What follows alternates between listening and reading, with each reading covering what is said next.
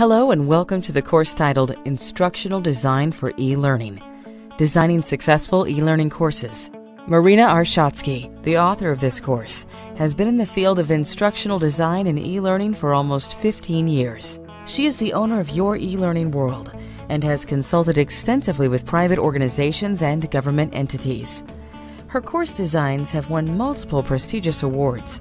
Marina is also the author of the Instructional Design for E-Learning, Essential Guide to Creating Successful E-Learning Courses book. Instructional Design for E-Learning course introduces theory and provides practical advice and templates you can use when designing your own courses. In this course, you will find over 25 exercises that will help you put your knowledge into practice. The course is divided into the following 4 sections: Basic Elements of Instructional Design, Designing Instructionally Sound E-Learning Courses, Interactive Elements in E-Learning Courses, and Advancing Your Skills.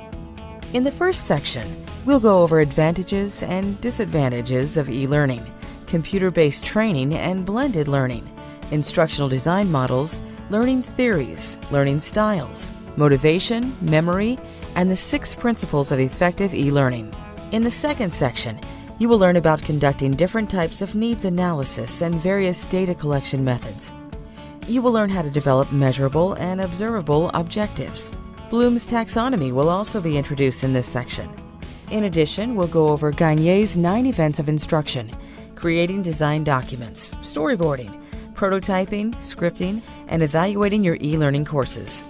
Quality assurance, implementation, and development of effective assessment tools will be covered in this section.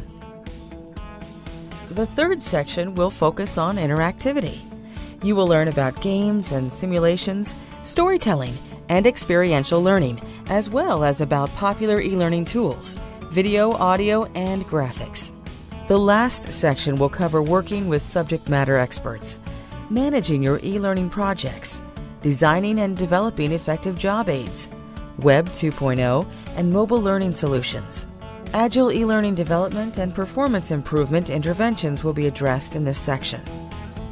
At the end of this course, you will be able to analyze, design, develop, implement, and evaluate your own training materials.